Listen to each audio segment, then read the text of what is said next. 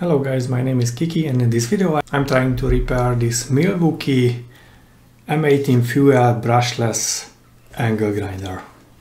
So I will be honest with you, I already took it apart, and when I saw that the electronic is fully covered with this black potting material, as you can see everything is covered with this black potting. Also here at the back side of the battery terminal I just gave up because I thought, okay, this is not possible to fix it, because simply you cannot get to the PCB itself.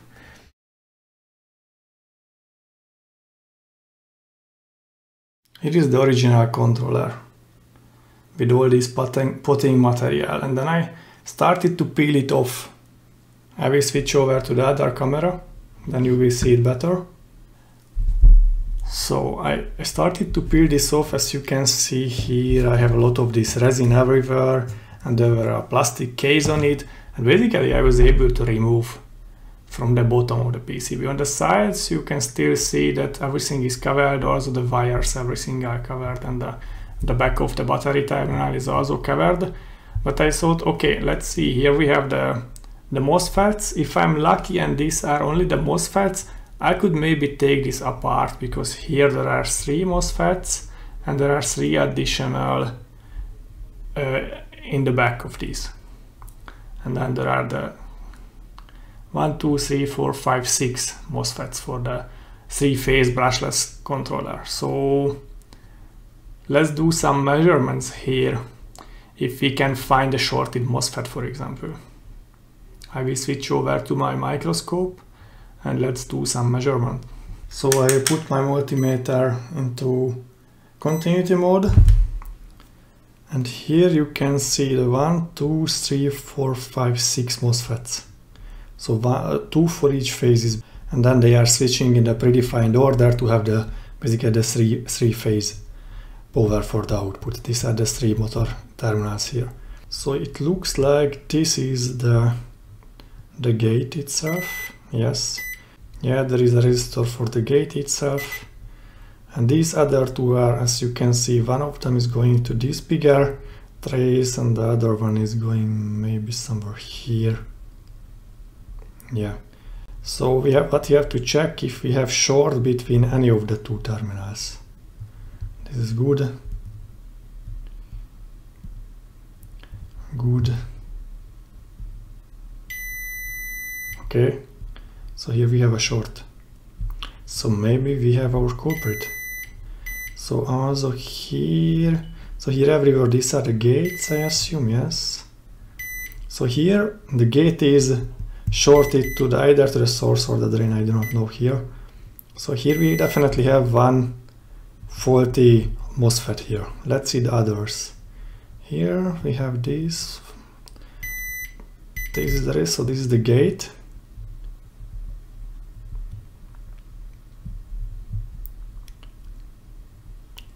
Here, this is the gate. No short.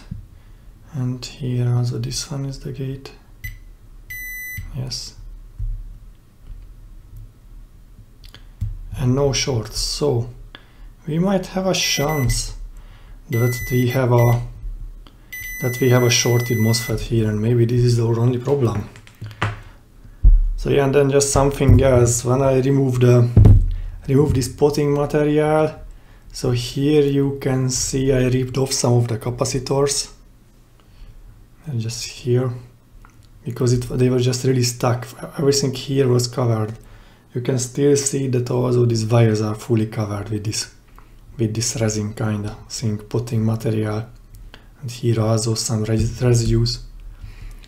Also here in this piece, as you can see, there are 2 capacitors from here, but it's not a problem. I can just remove any of these or measure just any of these and populate them later on. But at first our big problem is, I'm pretty sure that we have a shorted MOSFET here. So let's see how can I take this apart. So here I can see that they are using some nuts or some screws here, and everything is fixed to this this heatsink. I will switch back to the overhead camera. Here you can see the MOSFETs. This is most probably this is our culprit here, this one. And I can still feel that this is pretty solid. So I will try to remove these 3 screws and let's see if I can remove this entire heatsink somehow together with everything. And I will use this little plier.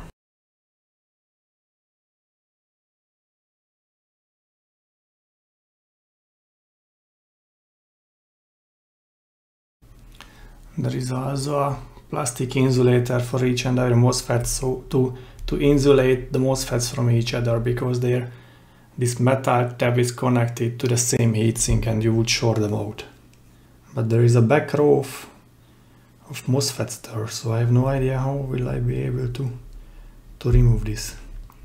Maybe I have to remove the putting here and this screw just goes through and then I can lift up. Let's see. I can already see the screw there, but I'm still not sure how the hell will I remove the MOSFETs from this mess. There is also one of these insulators on this side, which is also clamping this heatsink, so at first I have to remove those. It's off.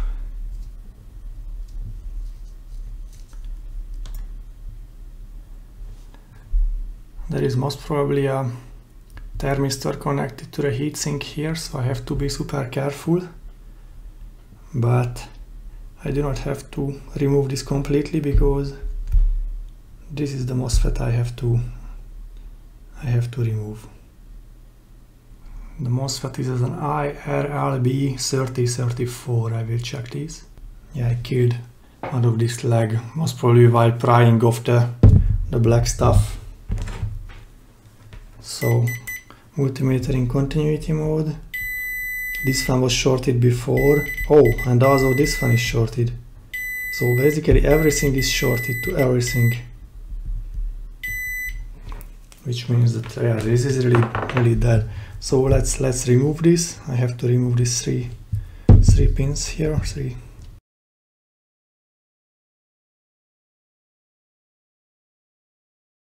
So let's measure it one more time.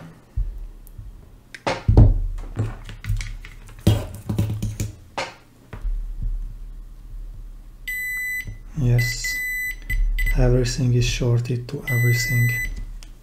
This is dead. I cannot see anything wrong with this toe, but it does not mean anything at the end.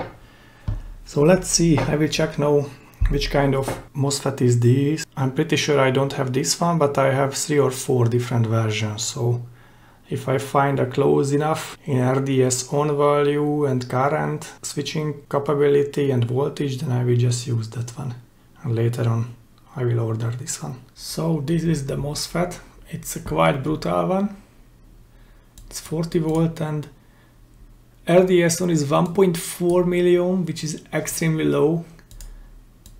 And the continuous drain current is 195 amps.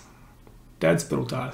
I have some IRF3205 which are in the same TU220 package.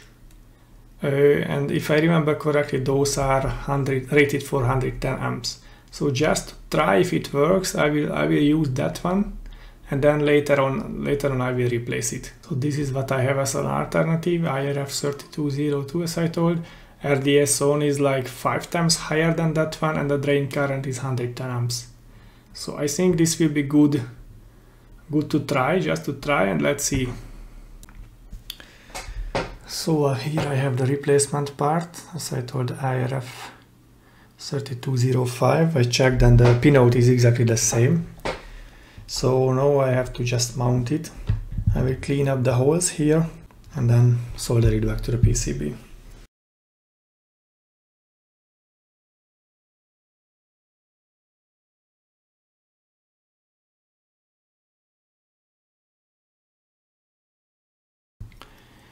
Okay, so as you can see, our new MOSFET is in, nicely cleaned up. So now I will put back everything together. So it's all being put together. I took care to put back all the plastic washers, everything. It's very important. So now just to try if it works, I will put it together. For sure I have to solder all these wires back together. All these and these. And I will just try without any load, and if it works I will take it apart and I will order some kind of thermal compound to fill this up to have a better heat dissipation. Although I think it's good enough because all the MOSFETs are screwed to the heatsink and you have a quite good airflow via the angle grinder itself, because there is a fan and it's basically pulling air through this. So I think it would be fine, but I will do this anyway. Okay, so I will now solder back all the wires. I will put it back to the case and then we will give it a try. Okay, so everything is nicely soldered together one by one. I hope these are really strong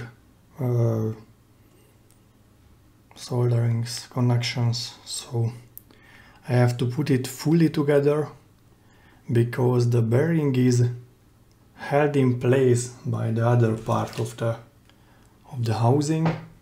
So the only way to put it to try this is to put it fully together. So let's do this now.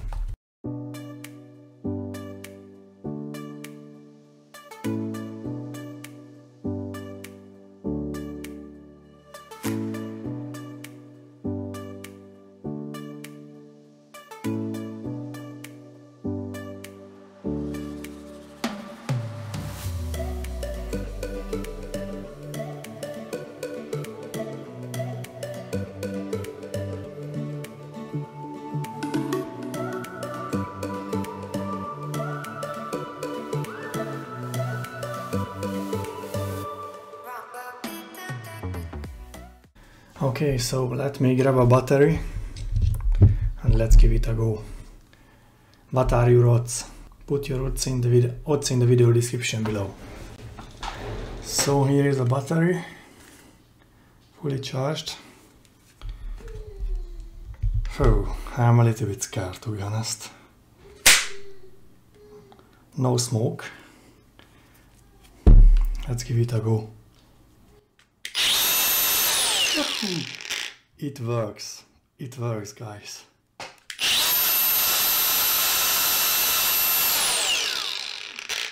Yes! Yes!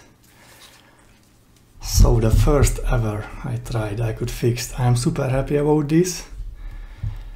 So okay guys, that's all for this video.